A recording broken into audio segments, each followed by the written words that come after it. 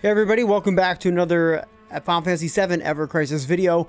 We're going to go over some things when it comes to being a new player and what I'm going to call the art of pulling. And what I mean by this is, when should you pull for banners and gear, weapons, whatever it might be, and when shouldn't you?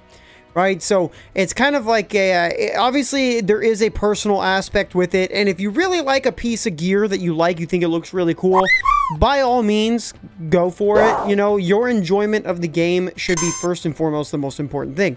But if your goal is like mine and you enjoy it pretty much regardless, or your enjoyment comes from clearing content, or, you know, having really good stuff, that's going to affect how you want to pull on this game and what kind of banners you want to go for. So I actually thought of this idea because I recently had somebody in one of my streams come in. They were a day one player and they said, hey, what banner should I pull on? Well, as a day one player, there's an issue with this. It's very difficult for me to recommend the current two banners for any day one player. Why? Because those players don't have a good ground of like damage to stand on yet, right? And as an early player, your main concern first and foremost early on should be two things: dishing out a ton of damage with just a really strong weapon or good weapon, and then just having a party heal, right? So those should be your main two things. Unfortunately, the current banners that are happening while I'm making this video don't feature anything of the sort. You have Yuffie's banner here, which, you know, which is great. You know, her banner has she's got her outfit. It has a nice weapon that has a buff for herself and another character, but it doesn't. It's not a make or break deal that you're gonna want for a lot of other things. Whereas if you look at, for instance, like Ultimatic, now if Ultimatic had something, you know, that was like a piece of gear for it that was going to be really good for Glenn, then I might say, hey, yeah, this is actually a pretty good banner, because let's be real, man, Ultimatic's a great way. It's a great weapon. It's got solid base damage. It's got great R abilities. The support is solid. It could be a little better if it has physical attack here, but you know, it's the only weapon in the game so far that has 2 sigil boosts, right? Or it's 2 sigils essentially that can take down Circle and X. So super good weapon, but there's nothing to complement it, right? So again, it makes it hard for me to recommend this to somebody. And then I'm sure you guys have seen this already from a lot of people, including myself. This banner with Red 13 is pure garbage. So the issue is, what is somebody to do? You know, what should you be pulling on? And so, like I said, first and foremost, you should be going after gear. If you like this Red 13 gear, you think it looks cool, you want to use Red 13, and you feel like you don't have anything to make him usable, by all means, get it. But don't forget that if you do get this and you're a free-to-play player, chances are you're likely going to be passing up something far more useful coming up in the future. Same thing, if you're a brand new player and you go for this Yuffie outfit, that's the Moogle outfit, yeah, it looks cool, cute, whatever, the weapons are nice. But these aren't things outside of maybe Ultimatic, if you get it. They're not things that are going to make or break the game, because the gear isn't going to help you kill things faster, realistically. And then, you know, and then same thing over here. Red 13's gear is not going to help you kill anything faster, because the name of the game up front is damage, right? Damage and making sure you survive. Those are the two main things. Support, while the nice thing is support is it is useful, but it's not always useful. Damage will always be useful. Healing will always be useful. Support is one of those things where it has a place and you use it in that place, because support pretty much can't be power crept like every other, you know, weapon in the game, which eventually will be. So that's where the value comes from, but then it loses value in the fact you're not always going to want it, because against a physical attacking enemy, having magic defense up doesn't do you any good, right? So it's going to vary from fight to fight, but that's the beauty of the game, right? There's so many options, so many ways to play, which is fantastic. That's why I love this game. So what do you do? My base recommendation is if you're trying to be efficient, you want to beat as much content as you can, you should first and foremost grab equipment where you are equipment, primarily gear, where you are lacking that type of element, right? Because elements basically allow you to do double damage. So to give you an example, for the Christmas banner, you had Tifa with the piece of gear, right, her Christmas outfit, and you also had Lucia with the piece of gear for her Christmas outfit on the same exact banner. Lucia offered a magic weapon that did single target ground damage, quake damage, and Tifa had a physical ice weapon. I opted to go for Lucia with the ground weapon, her gear, and the reasoning being behind that was I already have Sephiroth with ice and ice arcanum, which gives him plus 35% ice damage, and I have his ice weapon, which is already really strong.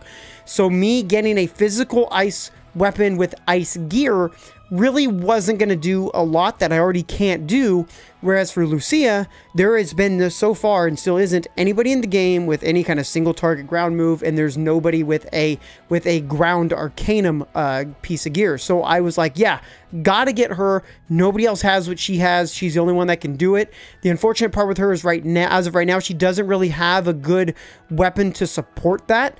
I will say the current one that is just here on this banner is probably the closest thing that she has right now that can support it, with the Thunderbird. However, it's got a lightning potency, so again, it's really not good. Both these weapons don't deal great damage, because if we're comparing, say, this weapon at a 540 potency at OB10, you know, 10 overboosts, and you go and you look at a weapon, you know, like let's look at obviously probably the most popular Edge Wings here from Sephiroth. That starts off at 440, only 100% less. Just once you get it to OB6, it's already doing more damage than Lucia's, and you get to OB10, it's 800%. It's not even close, right? So that right there alone tells you, yeah, don't get this weapon. It's not good. It's not that useful. You know, it's not going to do what I want it to do, especially on a character who lacks a lot of magic options. So focus on gear first, and I would say, you know, kind of in an order, look at gear, and then say, hey, do I have what this gear offers, right? And focus on damage or elements first, right? So either physical attack on the gear, an element on the gear, things like that. So I can even kind of show you the gear I've gotten in the game so far, and my choice reasoning for getting the gear, you know, kind of a thing.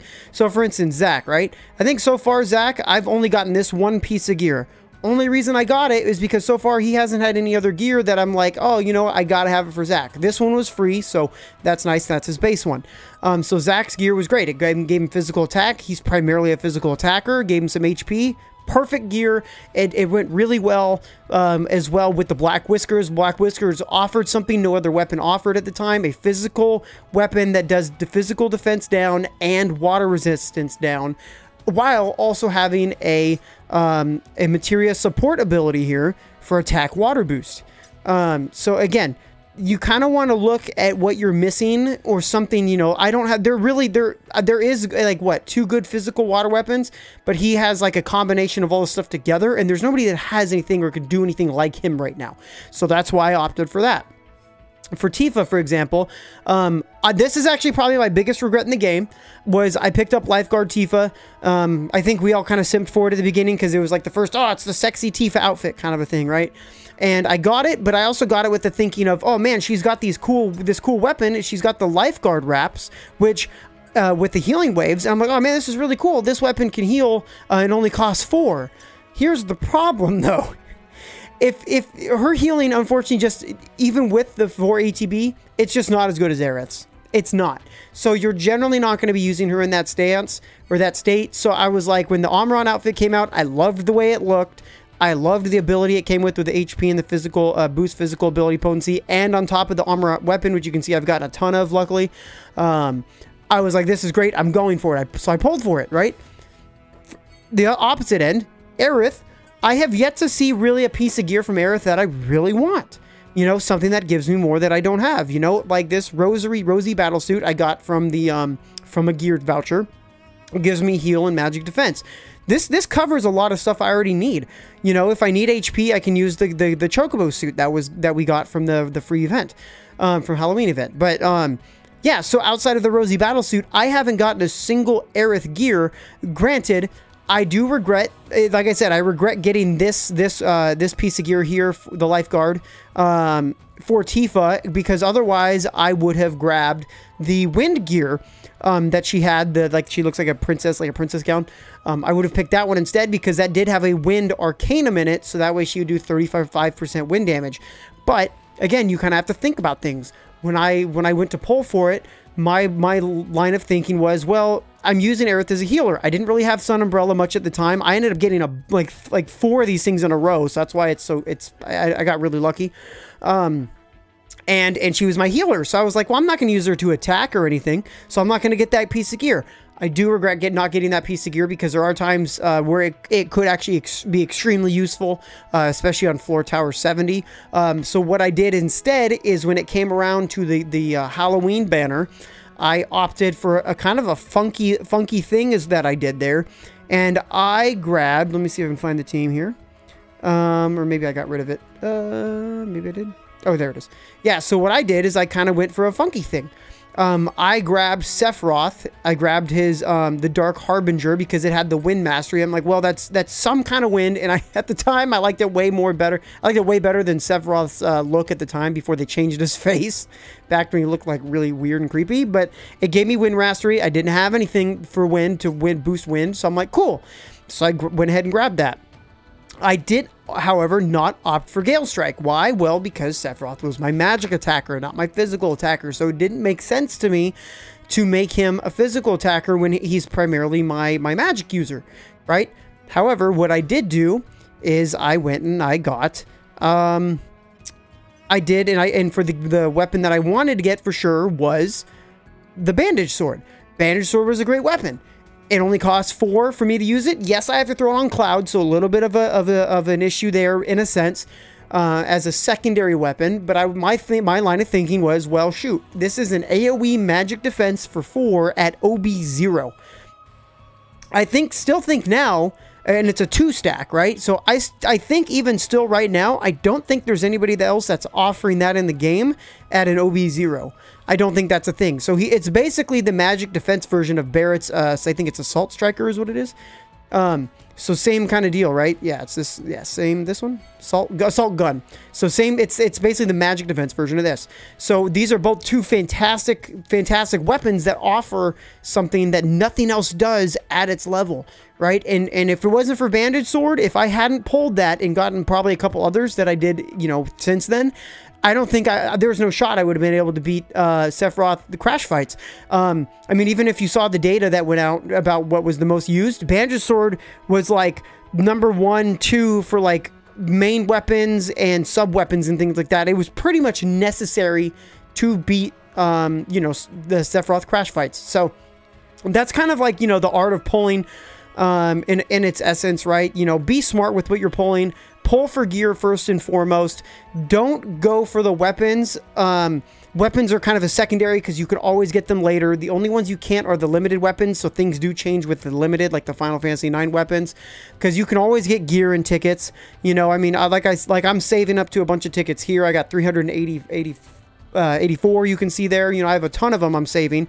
The reason why I'm saving them is I'm waiting for the gear from the banner that had the fire weapons that I had terrible luck on to go into those, so I have a shot at getting some more, because again, I went for that banner and I got both banners actually because I need something for fire. I didn't have any options for better fire damage, but now I do, right? So again, I pulled for gear first, went for weapons second. So hopefully that helps you guys and make some good decisions on your polls. And you guys enjoy the video. If you did, hit that like button, and I'll see you later. Peace! Thank you for watching the video. If you guys enjoyed it, make sure to hit like and subscribe. You can catch me live every single day on Twitch and YouTube. So be sure to check the links down below in the description for my channels. And I will see you guys on the next video.